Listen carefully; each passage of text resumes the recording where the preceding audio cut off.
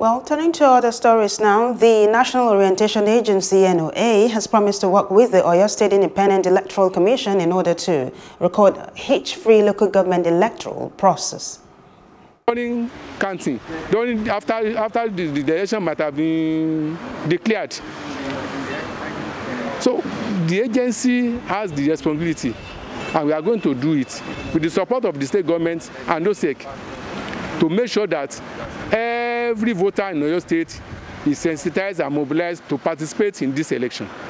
Hello, hope you enjoyed the news. Please do subscribe to our YouTube channel and don't forget to hit the notification button so you get notified about fresh news updates.